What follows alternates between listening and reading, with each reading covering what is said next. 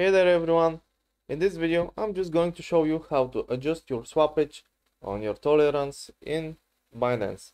So what you must do is just head over to the home page right over here and click more. You have to be a pro user for this, so make sure that Binance Lite is turned off. So just go to more and click on swap farming.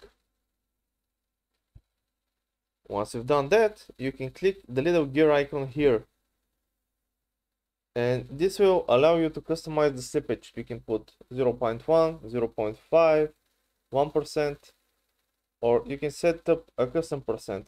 Just have in mind that the lower the slippage is, the slower the trade will be. So you don't really want to tinker about that, but if you don't know what you're doing. So that's pretty much it. Hope this helped. See you next time and have a nice day. Happy trading.